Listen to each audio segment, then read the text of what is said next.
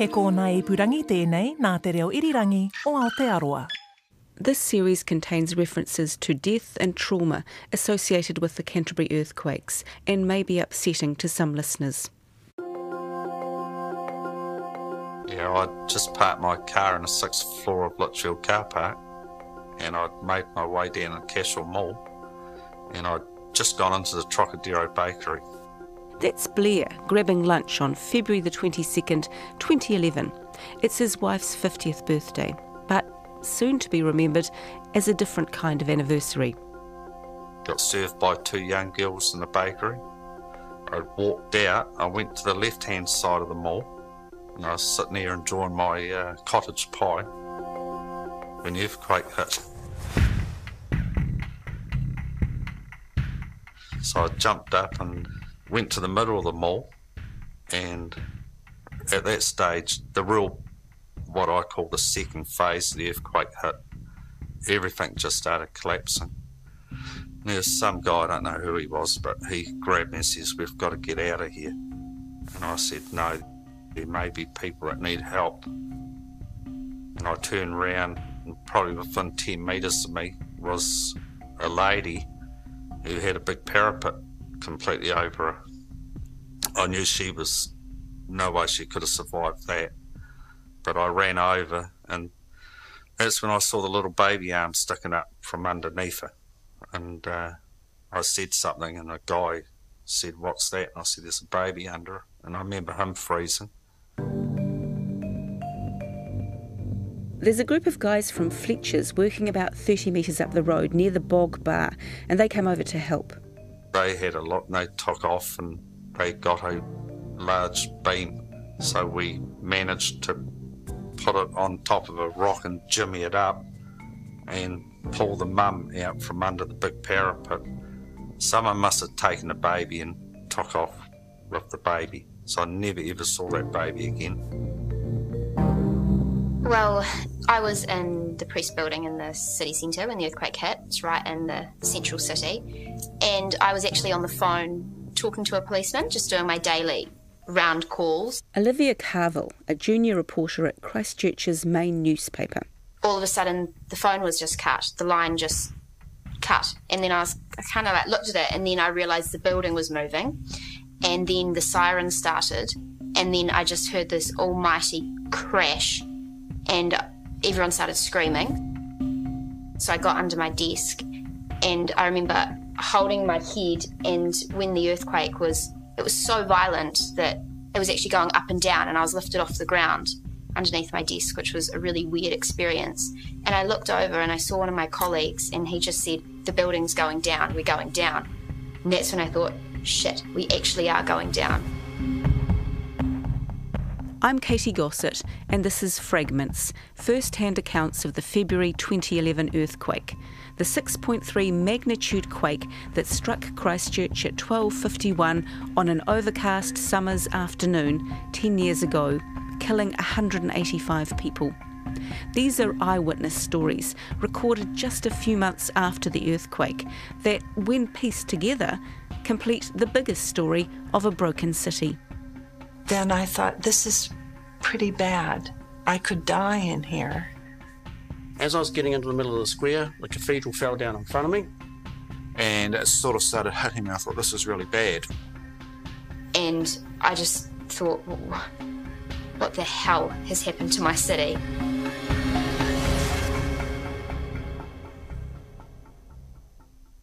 Episode 3, The Cathedral and CBD. Well, I guess I should probably start out by talking about the little room that I had at the cathedral. A lot of people who went to the cathedral didn't even know that it existed. Sue Spiegel is an artist, a quilter who works from a space at the top of the cathedral. Each day she climbs up a tiny circular stairway.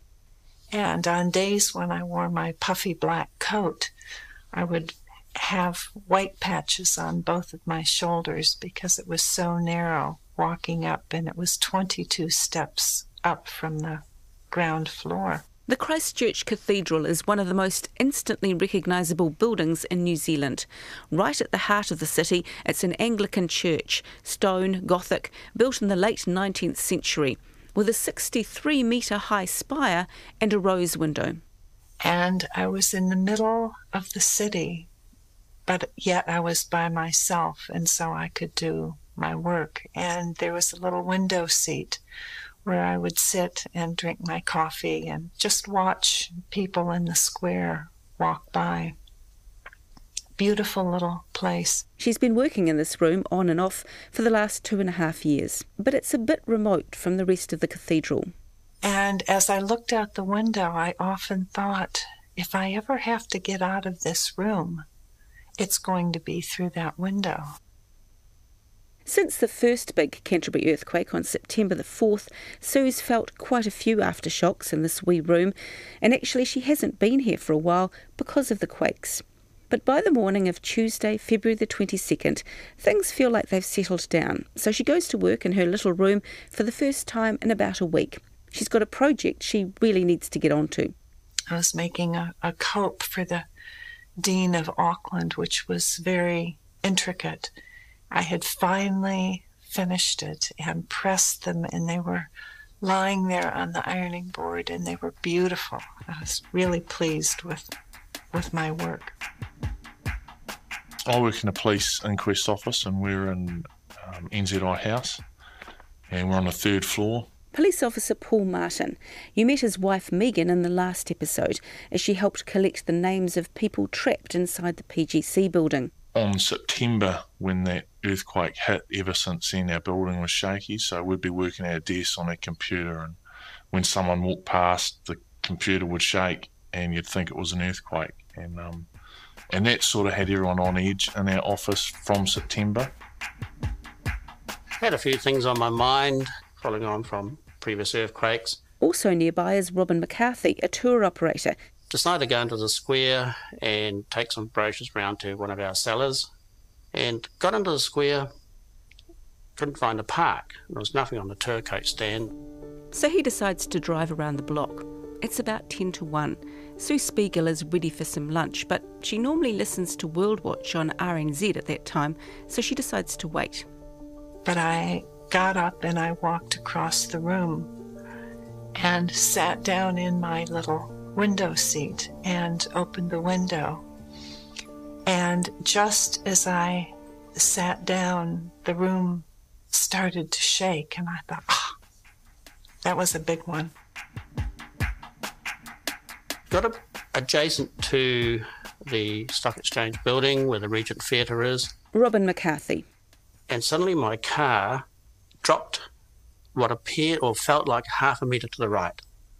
I became very aware quickly that this was a major earthquake taking place. But then it just kept going on and on and on. And I looked up, and the roof of the room that I was in started to bounce around on top of the room. It's almost as if it had completely lifted off, and it was just bouncing around on the walls. And then boards from the ceiling began to fall down, and the nails were in them where they had been nailed, and it started falling on me. And I got these holes in my body, in my back, everywhere. I was just covered with holes and bruises, but I couldn't feel a thing. At that point, absolutely everything was moving. The buildings in front of me, my car, the trams were moving. The overhead wires for the trams were gyrating wildly. And then I thought, this is pretty bad. I could die in here, and I should try and get under the desk. And one of the desks wasn't more than a meter from where I was.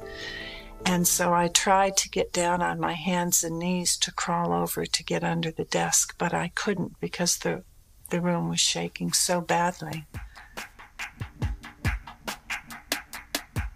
In the nearby NZI building, Paul Martin is on the phone. He can tell it's a bad quake. You think, is it going to go on? Is it going to get worse? And then it started getting worse, and everyone got under their desks, including me. It felt like it took forever, and it felt like our building was actually going to collapse. In Cathedral Square, Robin McCarthy is still in his car. He puts his foot down, grabs the park that's actually a tour bus stand, and thinks about what to do. He's got two options. But those options weren't great at the time. I was very concerned I was going to be squashed or electrocuted by the overhead wires which power the tram, and they are around about 600 volts DC. I decided that I'd choose the electrocution option because I thought it'd be quick. He jumps out of the car. I could hear buildings collapsing behind me. There was an enormous amount of noise. There's ongoing mayhem in terms of the way everything was vibrating. And 22 steps up a narrow stairway in a tiny room, Sue Spiegel can also feel those vibrations. I just sat down and I held on to the window, and within a few seconds, a huge piece of masonry fell through the roof of my room. So there's this gaping hole and this huge piece of masonry, and it landed on the two desks that were together. Then I felt the floor give way. The desks had totally collapsed and broken, and the floor, I could feel the floor giving way under my feet. And I realized that if I had been under that desk, I would have been under that piece of masonry, and that would have been it. And then all at once everything went black when I guess the rest of the tower fell and things crumbled. There was this huge rush of wind, which was like a tornado going through, and I tried to open my mouth to say something, and I had to close it because it just filled up with all this dust and dirt. And I thought, I really don't want to die right now, and I really want to see my grandson grow up. I wasn't scared. I wasn't afraid of dying, but I just really wasn't ready to go. I still had too much that I wanted to do and see. An enormous amount of dust appeared. I could hear buildings or things falling off buildings all around me. Robin rushes to get away from them. He runs into the centre of Cathedral Square, and as he does, the cathedral fell down in front of me, and then the shaking stopped. Thousands of people poured into the square. Once it settled, we all got up, and we're quite a close-knit group, so we all checked on each other. Paul Martin at the NZI building. He's about to head to the square himself, but first he tends to a colleague who's hurt her ribs while falling. Once that's done, he checks everyone's off their floor, and when he makes it down to Hereford Street himself, his first thought is that the damage isn't that bad. But he can see broken windows on the ANZ and BNZ buildings and thinks the police priority might be to stop people going in and taking money. And once we got down to there, it became a little bit more obvious that it was a terrible thing that had happened. And someone came up to me and said that the cathedral had collapsed and there were people in there. It was surreal. Robin McCarthy. I stood there and I looked around, and it resembled a movie set. Because within a matter of seconds, probably 20 seconds, maybe 30 seconds, many people had arrived in the square. They're all covered in dust. And a lot of the people had head injuries. And of course, head injuries are always conducive to bleeding quite badly. And a lot of blood had streaked down their clothing. A lot of them were directed to the police kiosk, and they were sat down and leant up against the wall of the police kiosk. And I went over to the cathedral, and the beat kiosk is very close. Paul Martin. And it was open, and at that stage everyone was running around not really knowing what to do or where to go, and so I went into the beat kiosk and grabbed someone's hat and jacket so I was more visible to the public. Came back out, and it was at that point that I saw that there was a lady up in the cathedral. Finally, the air cleared enough that I could start to see, and I looked out and I could see the staff from the cathedral had come out around behind the cathedral and were out and standing there looking at the tower, which had collapsed. And everybody was stunned and just stood there with their mouths hanging open. And I was inside and I was stunned and I was looking at them. So I decided it was time to let them know that I was there, and I stood up and I waved my hand and I said, "Hello, can anybody please help get me out of here?" Across the square, just behind the cathedral itself, Olivia Carville has crawled out from under her desk in the press building. Through all the dust and debris, I could see that the entire corner of the newsroom had fallen, and I didn't really know how bad it was. I didn't know how many people had been affected or anything like that. So that was really scary. And then after I crawled out from under my desk, the chief reporter now, he got hit in the head with a piece of rubble and his head was bleeding. And then there were people saying, "No one move, don't run for the stairs, the building could go." So we're probably not stuck, but told not to move for about 15 to 20 minutes after the earthquake. And then that's when the dust kind of settled. The sirens were still going, but that's when we knew that this was a hell of a lot bigger than September. Soon she and her colleagues are racing for the stairs, actually jumping over bits of building that have come down. Everyone was, go, go, go, go, like kind of go as fast as you can, because they didn't know if another aftershock was going to hit and the whole stairway was going to collapse. We did lose a colleague in the earthquake, which is really hard and been quite tough for a lot of the people at work. And she was in that top corner, which did fall, and there were quite a few people who were seriously injured up there. And then once we were out on the street, the only way I can describe it is that it was like fleeing from a shattered building. And I ran out with my hands over my head because I thought bits of the building may come down and land on me.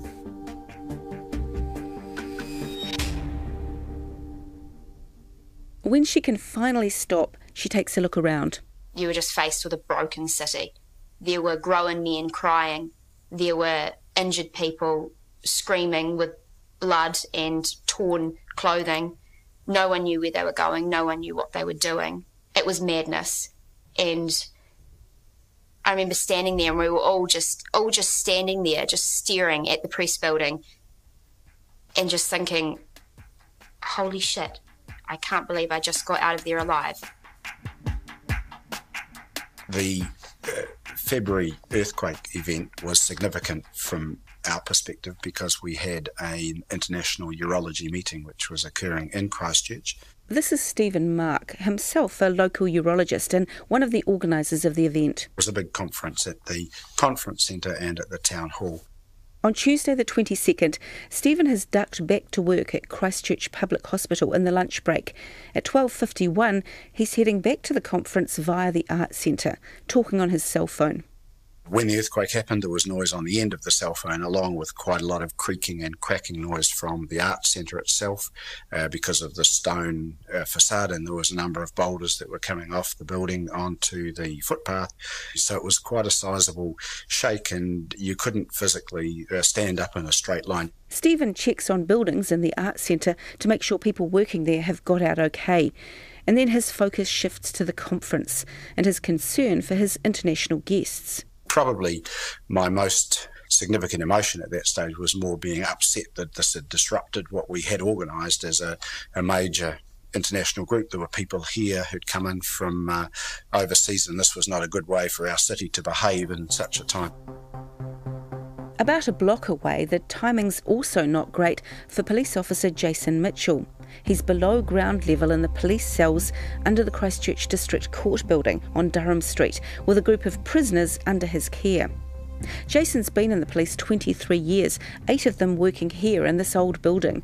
In previous quakes you'd hardly feel a bump, but this one is different. I'd already planned my escape route, which was to run out to a sally port, which I know the main body of the building is not on. And I thought if the building's going to collapse, the only hope of survival was to run down a corridor and cross my fingers. At this point, I thought, right, we better do a recce on the prisoners. Jason's job is to bring prisoners from Paparoa prison to the court building for their fixtures and trials. He also collects people from the police station cells for bail hearings. Any day of the week there might be up to 50 prisoners in these cells. But today they get a bit lucky. We were only holding 6 prisoners at the time. 3 mainstream males, which were in one cell, a female, a segregated male prisoner, and we'd had a youth who was about 16 years old, and he'd been remanded in custody or stood down in custody by the judge in the youth court for over the lunch break to teach him a lesson because he was mouthing off at the judge. And needless to say, that was a really good lesson because these guys are trapped in a small concrete box where some had steel doors with only eye holes that big to let in the light to look out of. Jason makes his way around all the prisoners to check they're okay. Some of them were screaming. They were paranoid because they were trapped. I told them to calm down. All the power had gone and they were in darkness apart from light shining on their face. And like if they stood back, you couldn't see them. It's only when they came to the light you could see them, and I could see that they were as white as ghosts. And a recce by a colleague shows the underground cells face another threat. The basement had started filling up with water. And because we're below the river level and with the cracks in the floor and the liquefaction, I thought, oh my God, we're going to drown. So that was one of the reasons why we just had to get out of there. And when the second shake come through, I just thought, no, we're getting out of here. But the steel roller doors that stand between them and the outside have failed in the earthquake. The only other way out was to go up the emergency stairwell and weave my way through the court and get them out. I'd find an exit. And there's another problem. Normally there are 8 staff on in the cells, but just before the quake, 6 of them went to lunch. It's down to Jason and just one other colleague. Normal evacuation is to place them in a vehicle and drive them out, which now wasn't an option. So I couldn't just let them walk out because these are some of Christchurch's finest criminals and they would run away, I have no doubt. And I couldn't physically stop 6, so I found a bunch of handcuffs and we handcuffed them together in Indian file. And we went up a couple of flights of stairs through another area that I knew. I've got a master key to all doors. Went through some doors and got out into the foyer and walked outside and saw the devastation across the road from the court. The church had come down and I knew that there were people in there. And it sort of started hitting me. I thought, this is really bad. On the edge of Cathedral Square, staff from the press are still coming to terms with what's happened to their building. And everyone was just in shock. No one was really talking. They were just staring at it. And then the videographer from work, Daniel Tobin, who I work with quite closely, he came round and he had his camera and he was like, "Are you okay?" And I was like, "No." And he's like, "Can you do work?" "Yep."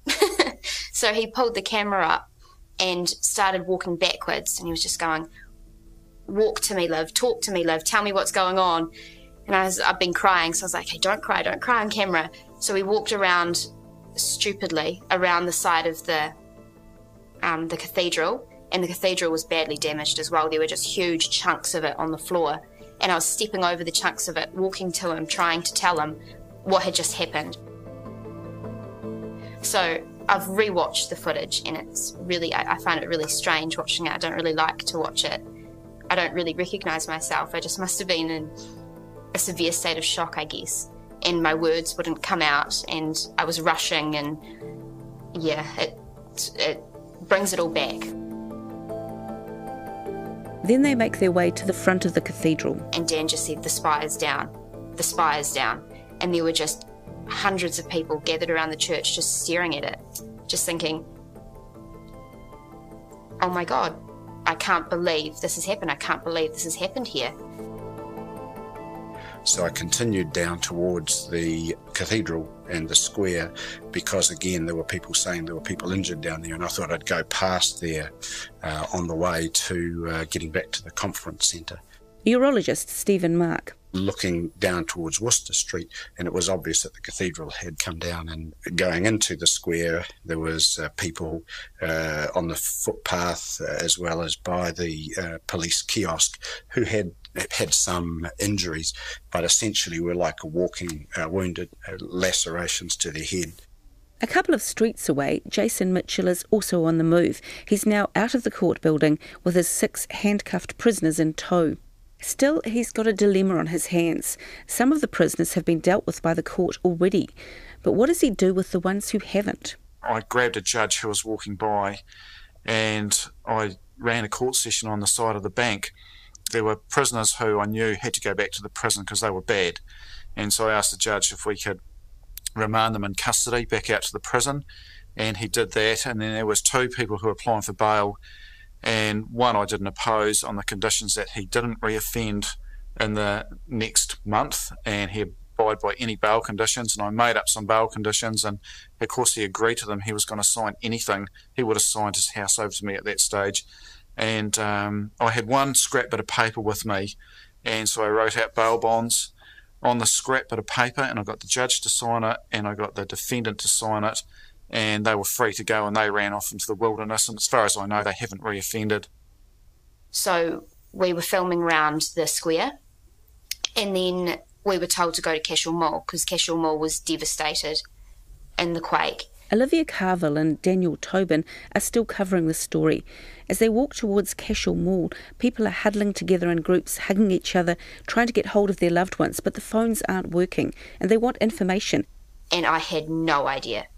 I had no idea what to tell people or anything, and that was really tough. And then we went down Cashel Mall.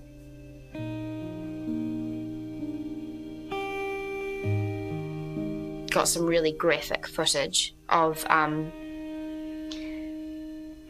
people in the rubble who were clearly dead because of the angles that their body were at, and you know sometimes you could just see their feet with just sneakers on or that kind of thing. And we were yelling in shops like Whitcoulls, hello, is anyone in there?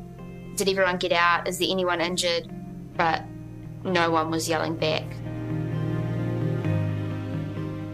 It was just chaos, really. Everyone running around. Blair is still in Cashel Mall, trying to help. Someone said there was people stuck in the bakery. They went into the bakery. I went into this place next door. It's a clothing store. There was a lady in there with her husband. We managed to get him out. I couldn't understand why we were trying to put a tourniquet on him, why his blood was so thin. And but he had badly busted legs, and I remember they put his leg up on a rock. I thought, geez, that was bloody terrible. So I got a little piece of board and put that under his legs, and I remember the woman thanking me for it. And then we got down to the centre of Cashel Mall. Olivia Carville. And I saw a woman with blood just all over her face with horrific facial injuries. And she was making kind of inhuman groaning noises. And I kind of looked at her and I was like, okay, we need to get her to hospital. And I heard her say Libby, and that's my name. So I turned around and I realised that she was a really close family friend of mine. And I hadn't recognised her because her nose was, to put it graphically, hanging off her face, and I couldn't tell it was her. So I sat down next to her, and she told me that she thought her pelvis was broken, and she asked me to try and hold her together. So I sat behind her and I tried to support her so she could breathe properly, but I could hear from her breathing that there was blood in her lungs, and I knew that she was not in a good state. So I didn't quite know whether I should go and find help or whether I should stay with her and support her. And then Dan came back with the camera, and I think he didn't know that she was a close friend. So I just said, get the camera off her. I'm not working anymore. At this stage, they're right by the Trocadero bakery. That's where pastry chef Shane Tomlin works. Shane Tomlin, whose face went around the world as the face of the earthquake, who the baker who got pulled out of the bakery alive and then passed away and no one knew where he was for a few days. He got pulled out and he was sitting on the bench right beside Jane and I, and he was making that same inhuman groaning noise. It's a horrific noise, and you can just tell that there's something seriously wrong. And then Jane lost consciousness, and a policewoman came in a car, and they had to choose between taking Jane or Shane to hospital. They just pulled Shane Tomlin out of the bakery. Blair is still helping near the Trocadero. And then, I'm not sure where the lady, I think her name was Jane, and there was a girl helping her. So I thought I would try and help where else I was needed. Then a lady started screaming. She reckoned her friend was under this collapsed building. And so myself and a couple of other guys were scaling around it. That's when the big aftershock hit. We took off like a bunch of, self-preservation, I suppose. A policeman come along, and he quickly said, hey, if she's under that, there's not really much hope for her. We just hope she got out the back of the shop. He heads back towards Shane and Jane and wonders if something warm is needed to prevent them going into shock. So there was a clothing shop, which would have been on the left-hand side of the mall, heading towards Bridge of Remembrance. I went in there and I ripped their dressing room curtains off, and I took them out for Shane Tomlin and the guy that had the badly busted legs. And probably after about 15 minutes, Jane's husband come along, and he was comforting her, sitting behind her. I heard the lady who we got her husband out of the shop screaming. Found out later on he had died. I don't know if he'd bled to death or it was just, compound injuries. So that really upset me, because she was so encouraging to her husband, saying how brave he was and how proud and sort of thing she was. Olivia Carville is still sitting with her friend Jane. Shane Tomlin is nearby. A police car is available to take one patient to hospital. And at that point, Shane was still making these noises, but Jane was unconscious. So, they rock in a hard place, really. But they got Jane there and flew her straight to Wellington Hospital. Her husband was told that night to not hold out much hope. He didn't think she was going to survive the night. She'd broken every single bone inside her body. And a couple of months later, when I spoke to her about it, she remembers everything really, really graphically. And she remembered a bit of building coming down, and she explained it as being squashed like a staple, like she was folded in half. And she had all her rib cage broken, one of her lungs punctured, her pelvis broken, her neck fractured, her skull fracture, just serious injuries. But Shane Tomlin is still in Cashel Mall, and Blair becomes concerned that emergency services can't easily get to them.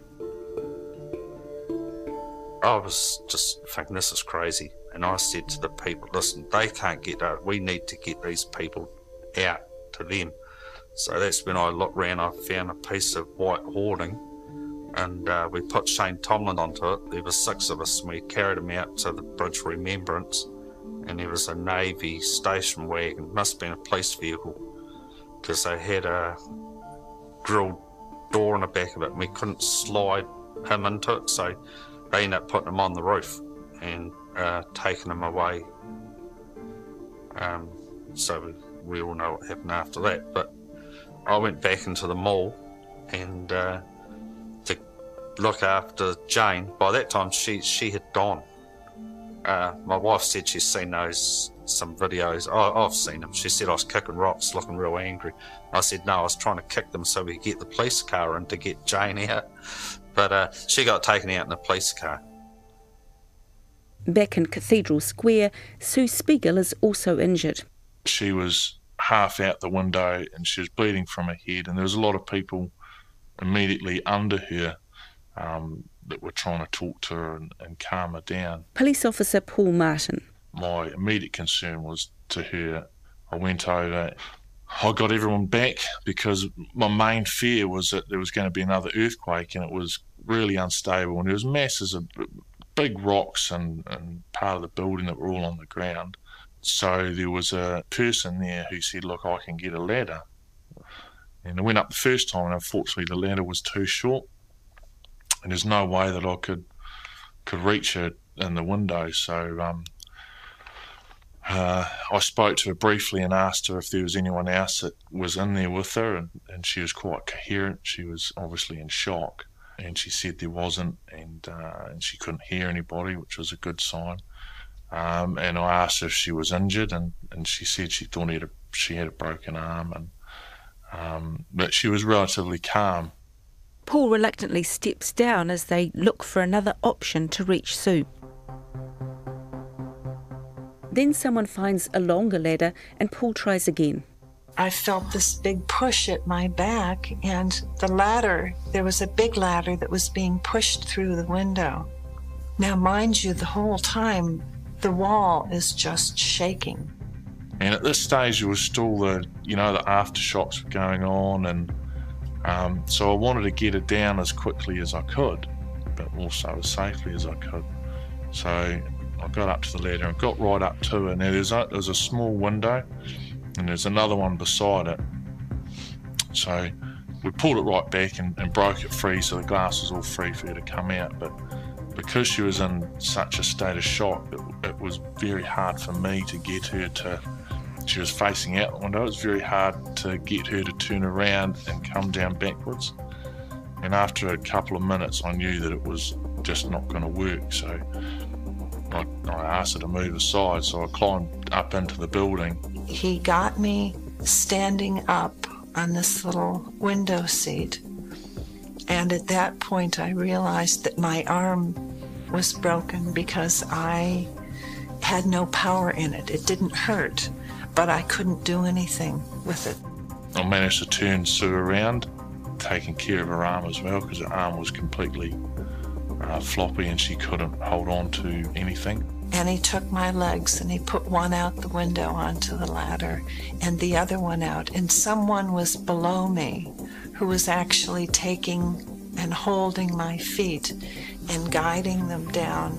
There was another guy that came up from the ladder and steadied her down. And I held on with one hand and my arm just sort of flopped down on the rungs of the ladder. And we eventually got out.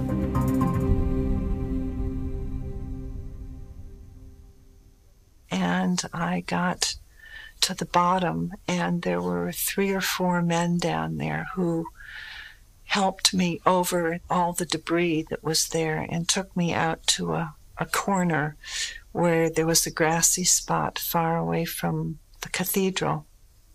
I remember Peter Beck came up to me. He's the dean of the cathedral, who will later go on to become a Christchurch city councillor. He said, "You're alive. You're alive."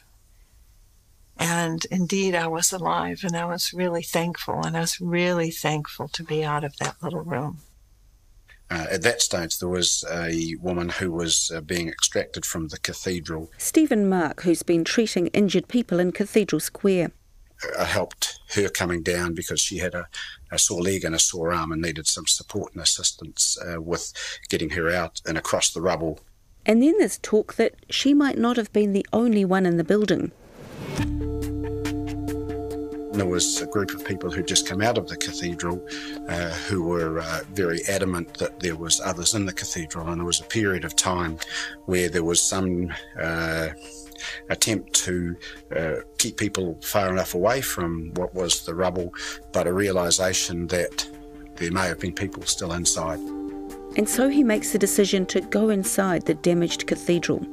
About 45 minutes to an hour after the earthquake, purely because we accepted that there may be a risk to that, but at least if we went in and had a look around, if there were people in there who were trapped or injured, that we weren't going to just leave them there until such a time as it became safe to go in, because that may be a prolonged period of time. So two of us went in and spent probably no more than 2 minutes wandering through the cathedral, climbing over the rubble and just making sure there was actually nobody that was either alive or trapped or in any way needed rescue. So it was fairly obvious. Firstly, there was no sign of life, and secondly, there were no people who were obviously trapped. So we came back out of there, and at that stage, myself and two of my other colleagues asked one of the policemen what was an opportunity to help. And the aftershocks keep coming, and police become concerned about all the people gathered in the square. A call is made to evacuate the area. Paul Martin. It still took time because everyone was coming into the square. We kept them away from the cathedral, and then once there was a lot of people in there, and then they decided that Hadley Park was where people were going to go, so we managed to tell everybody that. It was about 10 minutes later, so then I thought, right, I'm going to get out of here and try and check on my family. The moment the word got out, people went all directions. Robin McCarthy. He initially plans to leave his work cars in the square so they don't clog up the traffic, but once the area's been evacuated, he changes his mind. He's just driving up to the corner of Colombo Street. And at that point, there was a big bang on my back window, and I stopped, and someone came round to my driver's window and said, "We need you as an ambulance." Before they picked me up and put me in the car, all these doctors just seemed to appear out of the woodwork, because there was a conference of doctors in Christchurch. And so I guess they figured that I was all right to pick up and put in the car. So this man had put the seat down in the back of his station wagon, and I was able to lie there. Fortunately, it was a station wagon. I put the back, so the rear seats forward, and I so happened to take the woman who was silhouetted in the window of the cathedral. Me and Dan kept walking around the city, and then he just said, "I need to find internet, I need to get this video up." Olivia Carville heads back to where the other press reporters have gathered, near their building. Some are heading home, but the editor asks a senior reporter if he can go out and talk to people. Olivia finds herself agreeing to join him. And the last thing the editor said to us was, "Stay together, don't lose one another, walk in the middle of the streets and meet me back here in an hour." He was quite clear as to that he wanted us to come back and stay safe. So we didn't really know where to go. We were walking around and looking down the side streets, and you'd just see small huddles of people around a seriously injured person or around a body. Clearly, I don't really know what they were doing, but just small groups of people. There were no more people in the city centre. People are now being told to head for Latimer Square as more and more aftershocks shake the city. So, you'd hit an aftershock and you'd stand in the middle of the street and building facades would just fall right next to you. And then we came to one corner of Manchester Street and High Street, and the building had pancaked, and you could see just normal people in bike helmets and running gear, businessmen in suits, up in this rubble, just hurling bits of building just to the ground, just searching to see if there's anyone there, just yelling, "Is anyone in there? Is anyone in there?" Just, looking for any sign of life. And there was a man there watching, and I went over to him and I said, "Are you okay? Did you used to live here?" And he said, "No, my brother does." And I was like, "Is your brother okay?" And he said, "I don't know." And I was like, "Where is your brother?" He said, "He's in there." And me and the other reporter were standing watching this, and then a man in a high-vis vest, I think it was a policeman, came over and said, "You're from the press, aren't you?" And I remember thinking he's going to tell us to move on, which is fair enough. And I said, "Yeah, we are from the press." And he said, "Do you mind moving? Because that building you're standing beneath is about to come down." And I looked up, and the whole facade was hanging. And I was like, "Okay, yeah, I'll move." During this same time, Stephen Mark and 2 urologist colleagues have been all over town, including the CTV building and Latimer Square. They've been travelling in the back of a police ute, helping to check buildings for anyone who might be hurt. We were calling out, we were stopping, we were going in and out of doorways. There was a smell of gas, and there was a lot of buildings that looked really in a very disrupted state, and that's why, looking now at what amount of buildings has come down, I'm not surprised there's a large number that are down. And then they're told that there are people still trapped in the press building. There had been a significant aftershock, and they'd taken some of the rescue people off the top of the building because of the risk of that collapsing. It's about 3 or 4:30 in the afternoon. Stephen goes with policemen to help get equipment, hammers and concrete cutters from a builder's container, and fire officers and search and rescue teams enter the building.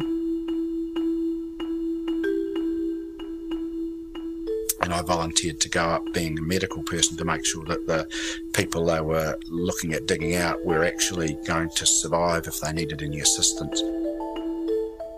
In getting there, there were 2 fluorescent crosses on the ceiling floor under your feet, where you could talk to people directly underneath who was trapped, and another woman who they could speak to but was further away, and then there was a 4th person recognised as missing, but they had no idea where that person was. She eventually turned out to have died on the top floor, probably at the time of the original earthquake, because the top floor roof collapsed onto the 3rd floor. That trapped 2 of the secretarial staff, and one of the others was trapped in a stairway, and she eventually got walked out by an urban search and rescue person who went over the back through the rubble down 1 floor, came in from below and walked up and found her, and she was able to walk back out and got lifted down.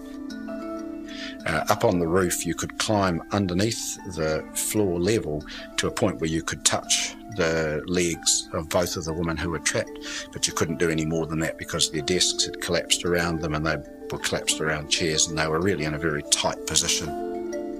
I went over the bridge, had a bump on the other side, because most of the bridges I found out later on had moved in some way or another, or the land relative to the bridge.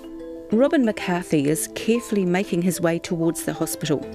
I turned south down Durham Street South, got to the intersection of Cashel Street, and a policeman stopped me. He said, "You can't go down there," and he was rather angry. I said, I'm an ambulance, sir. And he looked in the back and he says, "Wait there."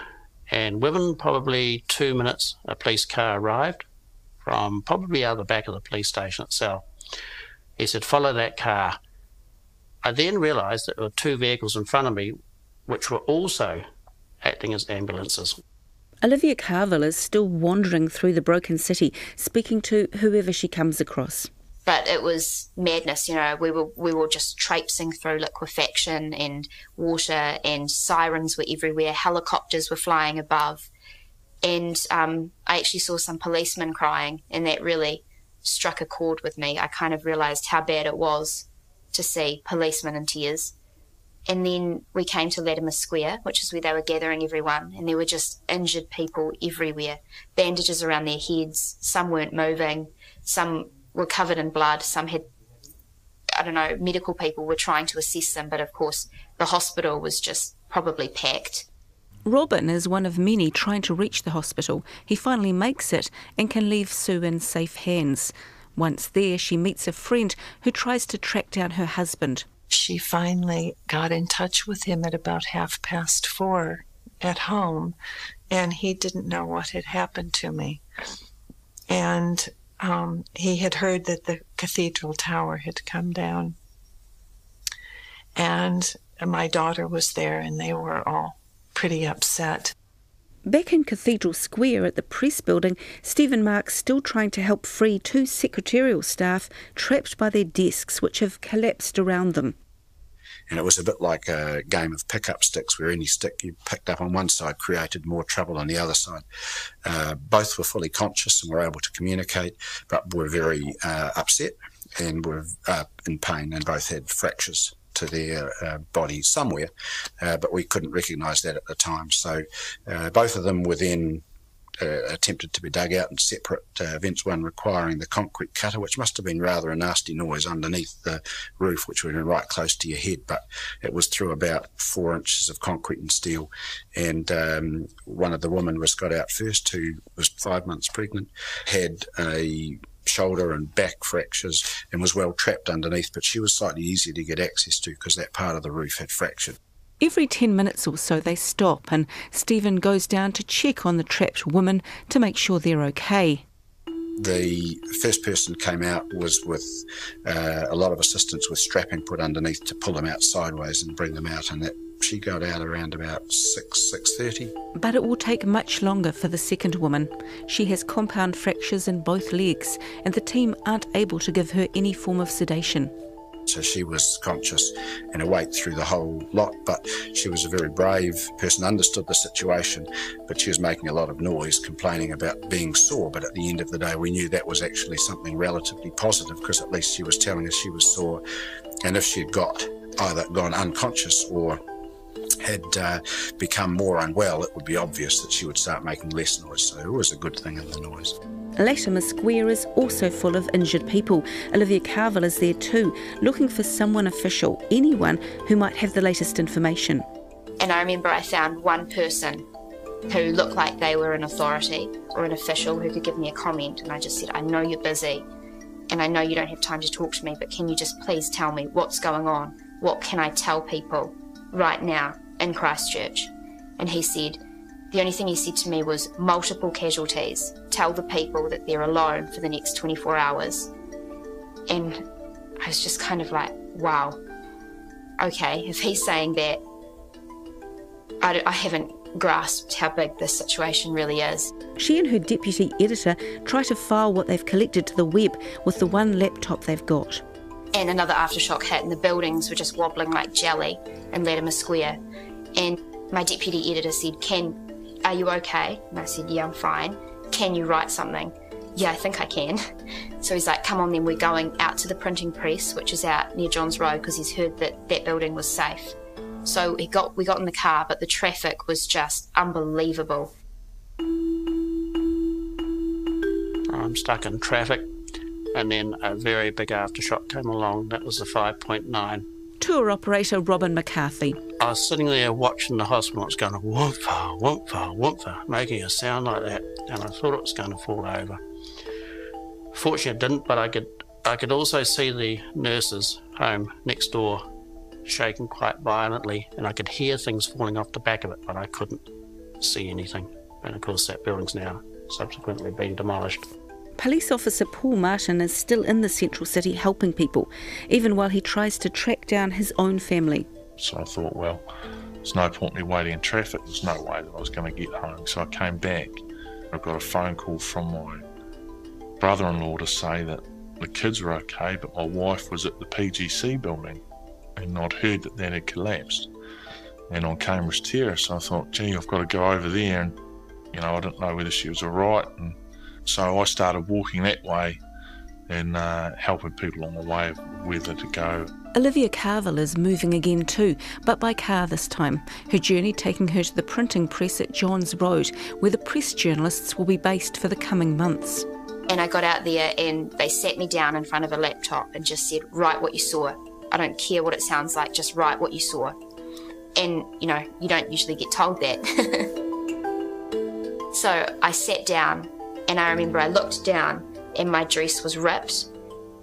I was covered in dust, and my shoes were covered in liquefaction and sewage, and I had blood all over me from Jane. And I just thought, what the hell has happened to my city? Others have also now left the devastation behind. I had to walk home to Brighton from town, which is no big deal for me because so much was going through your head. Blair finally making it home on his wife's 50th birthday, but reflecting on another wife's horrific experience in Cashel Mall. I found out later on that poor lady like me had to walk home alone, and I thought, how terrible is that?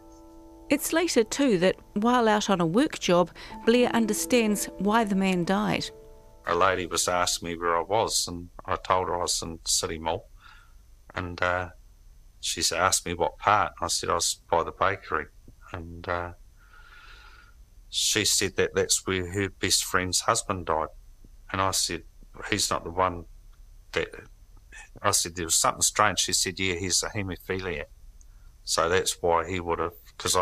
And that would have been why the blood was so thin. So, yeah, so it was about a 40-minute home, reflecting on what had happened in the mall.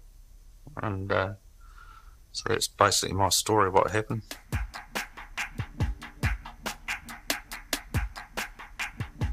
And for Olivia Carville, well, her story is all about the story, the one press readers will get the next morning, the one people will read online. And I looked at the cursor and it was blinking, and I was just like, I don't even know where to begin. I don't even know how I'm going to write about my day. So I just started it with the city of Christchurch looks like a war zone, because that's how it felt to me. And looking back, it was a nightmare of a day. I'm only a junior reporter, so I was literally thrown in the deep end. A nightmare that for Sue Spiegel ends when she reunites with her husband. He came in to the hospital, and I guess it was about 4:30 or 5, and a nurse came in and checked my name, and she said, your husband's out here. And I saw him. And that's the point where I broke down. Night begins to fall, and at the press building, one of the secretaries is still pinned, wedged in by her collapsed desk, and it's starting to rain. At that stage, I recognised we were going to have some trouble. We'd already got a number of the firemen had spent a long time cutting through pillars. We had a crane lifting the beam up. There was a jack underneath the beam. There was a jaws of life. There were crowbars, and there was a number of items trying to shift the beams on top of her, and they were only just moving and no more. And on the basis of that, I recognised if we didn't get her out before it went dark, we probably would have real trouble getting her out. So at that stage, we'd organised for an anaesthetist and an orthopaedic surgeon to come up onto the roof just in case we needed them to assist with any form of amputation at the time, because she didn't have any pain relief or sedation. But she came out and eventually has had both legs amputated, and I've visited her at hospital a number of times, and she remembers pretty much the whole lot and is still quite distressed by a lot of these events. The woman is taken away by ambulance. Stephen and the two visiting urologists finally leave to go find his car. Got home about 11 o'clock and had some drinks first and then dinner, and then had a shaky night without much sleep. And then the next day all of the guests had to be flown out of New Zealand, so they all left without any of their passports or equipment, any of their clothes and stuff, just in the gear they were in. It's late too by the time Jason Mitchell finally gets his charges out to Paparoa prison. I had 4 prisoners I had to take to the men's and women's prison, and I collected a vehicle and took them back to Central, where they sat in a truck for about 4 hours. I couldn't get through to the prison to say, hey, we're bringing you some prisoners, because their phones were out. And eventually I drove them out there, and they were quite happy to go out there and get out of the city. And when that's done, he's told he'll be on duty for the next few weeks, helping to recover bodies from multiple sites around the city. Meanwhile, his fellow police officer, Paul Martin, is destined to keep helping others in the city centre. I walked past the PGC building and I couldn't see Megan. That's my wife's name. And so then I carried on walking along Cambridge Terrace. I thought, well, I must have the wrong building. And I was picked up by another cop, came along and goes, hey, look, we need to get a whole lot of this stuff barricaded off. It's been relentless too for Olivia Carville. I'd filed my story. I remember sitting in a chair waiting for someone to drop me home, and the editor came in, and I'd only been working at the press for a few months, so I didn't really know him. And he came in and he came over to me and knelt down in front of me and just said, "Are you okay?" And I nodded, and then he said, "Tell me what you saw." And all I could say was, "I saw dead people." And he just started crying, and then I just started crying, and he just gave me a hug, and he's just like, "We'll get you home, you'll be okay." And that was a big moment for me, for the editor to kind of show that human side to him, I guess. But now we've really been brought a lot closer. Every story we write is tainted by the earthquake. Everything we do is tainted by the earthquake. But we're getting there, and it's been a hell of a ride, and there are still aftershocks in the city, but the overall experience for me as a journalist has been incredible. And the stories I've been able to write, I'll keep them forever.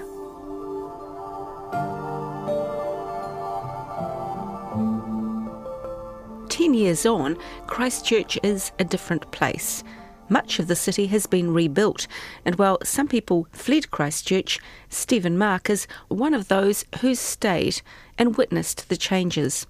Yeah, I love Christchurch. I think it's really been a process of evolution. We've all lived through the post-earthquake era where there has been destruction and rebuild, and still some sites that are not filled, but there's been some amazing regrowth in the city. It's a revitalised centre of city, and it's actually lovely to see that happen. I think Christchurch still holds a lot of positives. His strongest memories of the quake are clear in his mind, the difficulty of getting hold of people, and he also remembers some of the people he helped to free. Just seeing the faces of the people who were trapped, and the vision of at least someone being there to help created a bit of that humanity and connection. Anniversaries can be tricky, but mostly Stephen tries to get on with his day and not think about February the 22nd. Being a doctor helps. I think that's a very fair observation. Yeah, I think we do see things that a lot of other people never get a chance to observe and see, and hopefully reflect and understand and help the situation. And that was certainly one of the most unusual days in my life, and one of the days that, on reflection, I'll always have a deep recollection of, and a deep sympathy for those who were caught up in the terrible situation. But I think, having been involved in medically managing people, you do take that in your stride to a degree, and recognise that there is a way of managing things and dealing with it. And I think, the whole of Christchurch has done remarkably well given the scenario that was handed to us. Stephen feels for the builders, the contractors who turned out to help and went above and beyond what was expected, but who probably didn't have the familiarity with crises that he and emergency services do. When he looks back at the day, there are little things that he might do differently, but not his overall approach. There's a basic medical principle Stephen tries to follow. If there's a problem and you have the skills to help fix it, then do so.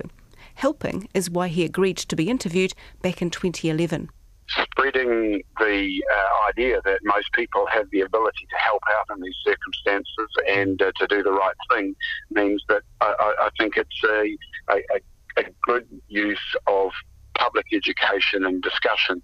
So, any time we can encourage people to help out, to do the right thing, publicity and visibility of that, I think it's very useful. I also think it's really quite a good thing to talk about these things, and it helps you feel like you've moved on and got over it, and realise the time frame that has actually moved on since the event. The next time the conference attendees were together, they talked a lot about that day. But they also did more than just talk. A number of medals that were cast from the copper from some of the spoutings from post-earthquake that have been used every year to give to two members, both internationally or nationally, who have done something above and beyond the call of duty to assist people, and they've been for lots of different things, setting up hospitals in third world countries, just providing something for humanity that's above and beyond the call, that's primarily related to the cancellation of the Christchurch conference.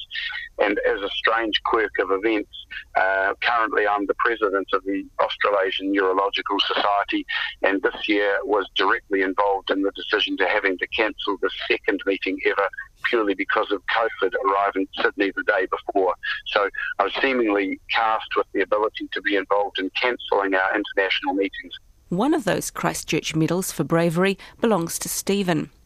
A lot of people were helped by the doctors who attended Stephen's conference and by all the other doctors, nurses, emergency teams and ordinary people who turned up to help. Stephen says thank you, and he's thinking of the people they rescued. And the permanent damage they have and live with it long term, and you just feel for them because their life is completely changed on the basis of that. So recognising those people who have a permanent disability or a loss and really feeling for them.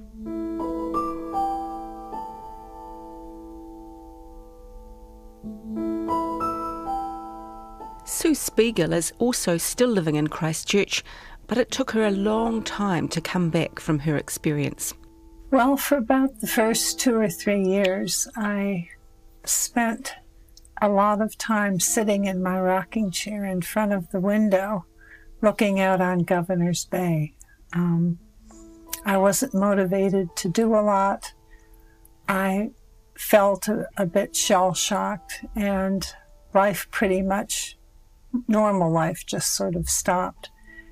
And then one morning I woke up and I thought, I'm tired of being the woman in the window at the cathedral, and I want to do something else with the time that I have left. And so I never really went back to the textile art that I was doing.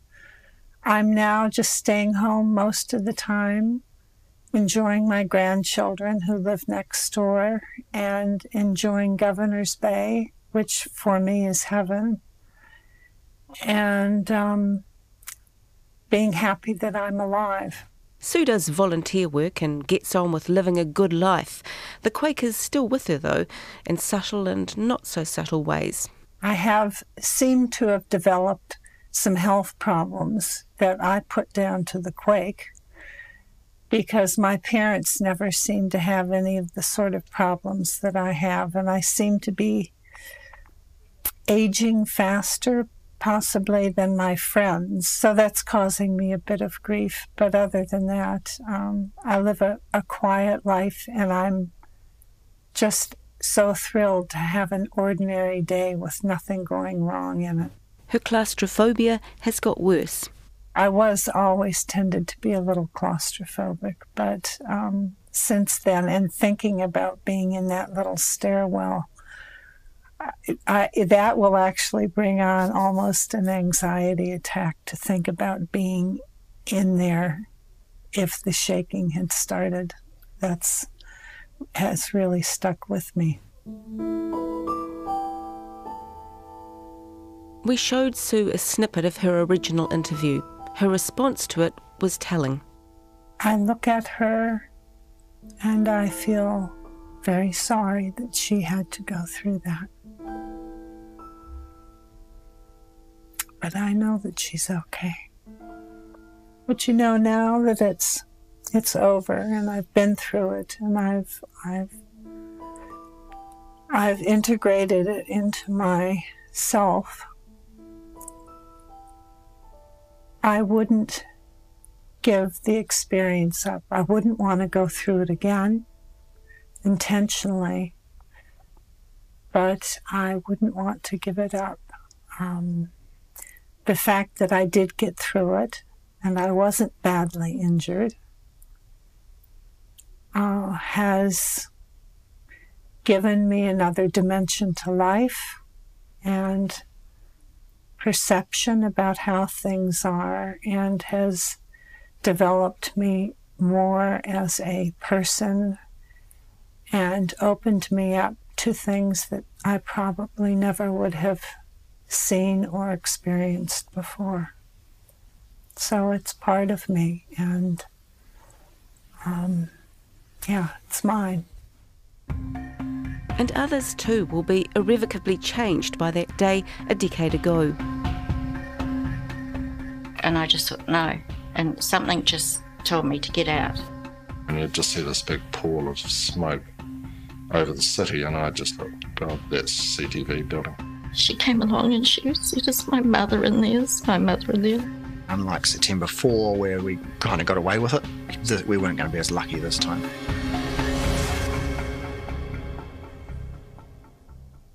those stories from the CTV building are next time on Fragments, first-hand accounts of the February 2011 earthquake. Fragments is written and presented by me, Katie Gossett, and co-produced by myself and Justin Gregory. It's engineered by Alex Harmer and Rangi Powick, and Tim Watkin is the executive producer of podcasts and series. Thanks to Julie Hutton and Sandra Close for their work in recording interviews, and to Nate McKinnon for additional recording and video work. We'd also like to thank Blair, Olivia Carville, Sue Spiegel, Robin McCarthy, Paul Martin and Jason Mitchell for sharing their personal stories to create this record of the fatal Christchurch earthquake on February the 22nd, 2011.